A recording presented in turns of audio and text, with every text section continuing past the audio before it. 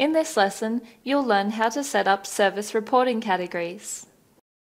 Services are allocated into different categories for reporting purposes. You can have up to 10 different reporting categories.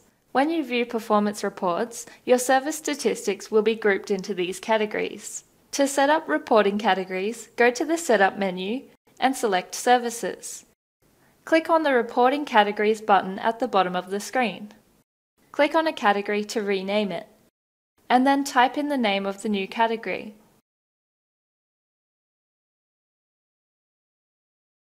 Once you've finished naming all your reporting categories, click Done to exit the window. To allocate a service to a reporting category, expand the relevant service category and click on the service. Then click Details.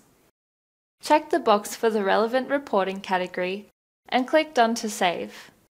If you have multiple block services, you can allocate different blocks to different reporting categories. For example, the Beachbody package contains a body scrub and a full body tan.